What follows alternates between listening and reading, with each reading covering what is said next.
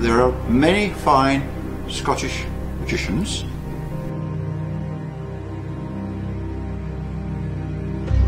Eddie is certainly one of them.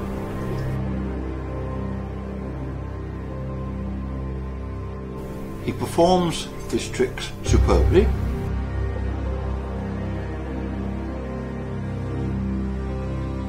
I hope you will enjoy the DVD, and having viewed it, you'll be armed with the ingredients that can be used to create very good magic.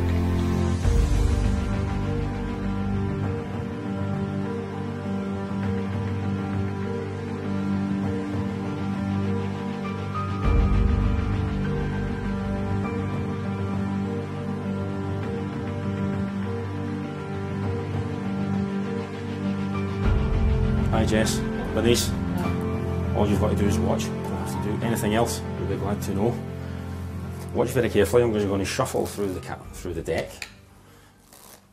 And what I'm going to try and do, I know you saw me produce aces earlier on, and I'm going to try and do the same thing again.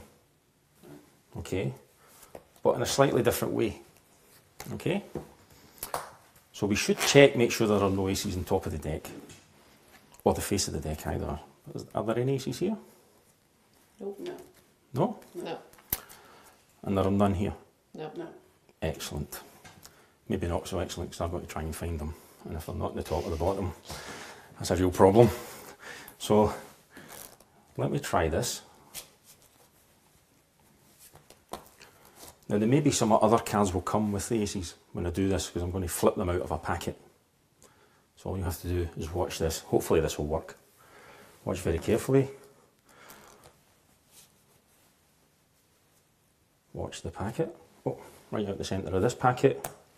Oh, an ace. Okay, let me try this again. Bit of acrobatics with cards. Watch very carefully. Oh, there's another ace. One last time, well not one last time, second last time, hopefully, with any luck. Oh, another ace.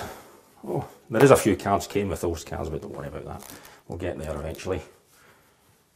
And the last time, Wow. the last ace. Now some people say to me, how difficult is it, Eddie, to find aces? Some people say that to me. They really do. But you're not going to say that to me, are you? How difficult is it to find the aces? Wow, well done. Look, not difficult at all. What's really difficult is finding the royal flush, clubs, hearts, spades, and diamonds. That's really difficult.